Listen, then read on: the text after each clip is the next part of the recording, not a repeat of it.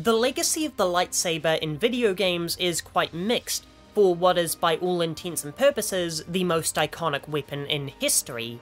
It's the perfect blend of sci-fi and fantasy, with the light symbolizing the gleam of the swords from warriors of old. And as with everything in those three films, lightsabers were hugely influential to the generations of artists who were raised on the space epics. So how did those who would grow up to be video game developers incorporate the iconic blade into interactive art? Mostly by missing the entire point of them and just making them hit things with shiny laser swords. But to be fair, Lucas's original vision for the sabers were a bit overly artistic. See, Star Wars itself had many influences, and the Jedi are inspired by samurai from Akira Kurosawa films.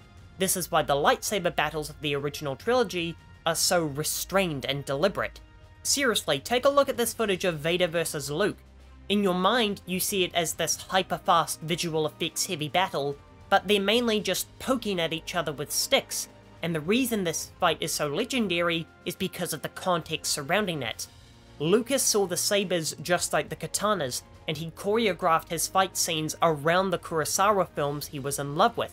And then money happened and we got Yoda jumping around like he's on crack, but oh well. It seems that video games also followed George's more corrupted vision and started throwing in lightsabers for coolness' sake alone, whether it did or didn't make sense.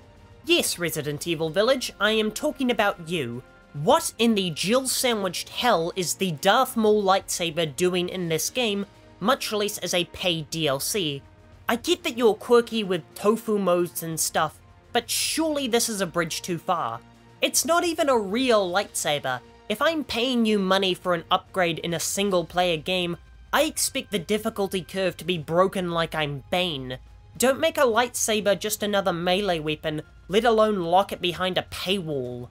But while I failed to find any examples that treated the lightsabers with the same reverence Lucas did in the original trilogy, outside of Star Wars games themselves, there are certainly plenty of games that do clever and unique things with the concept of a laser sword.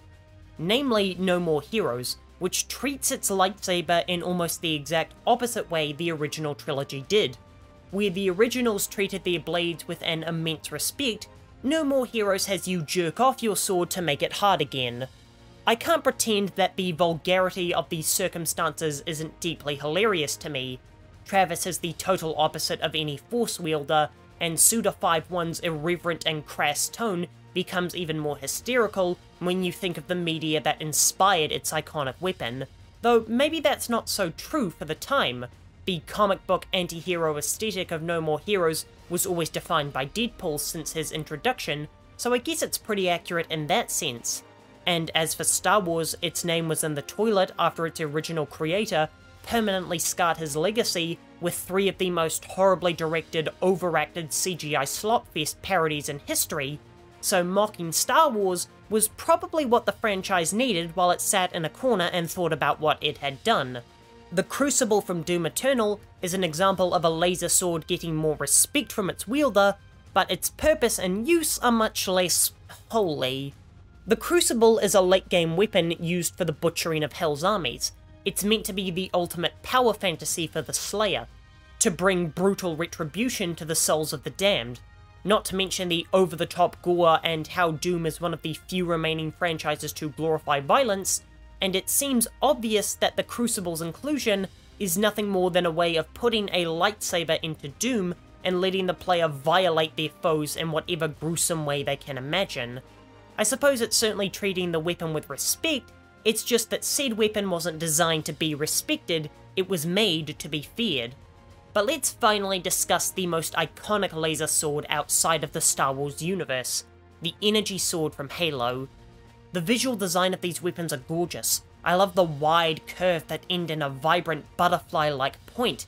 They look like such ceremonial pieces of alien artistry that I'm simply mesmerized by them.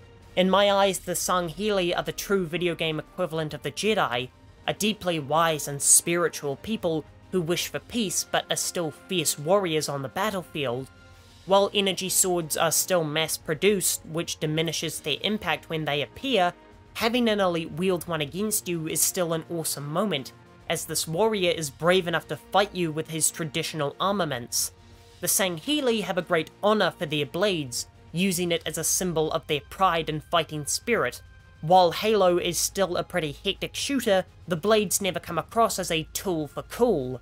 I mean, they are ridiculously cool, but given their unique standing amongst the Halo arsenal and relative rarity across the campaigns, and energy swords always stand out as a supreme design choice that's given Halo yet another piece of iconic iconography. It almost feels gross to wield one as chief, as you're holding the honour of a warrior you've just slain, and you're using his most prized possession to slaughter his comrades.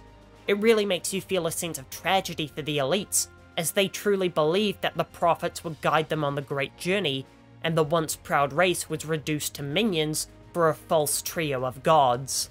Halo is a franchise that treated itself with respect once upon a time before it succumbed to the rot of life service, and the energy swords are a perfect encapsulation of how the series venerated such a high caliber of respect from fans.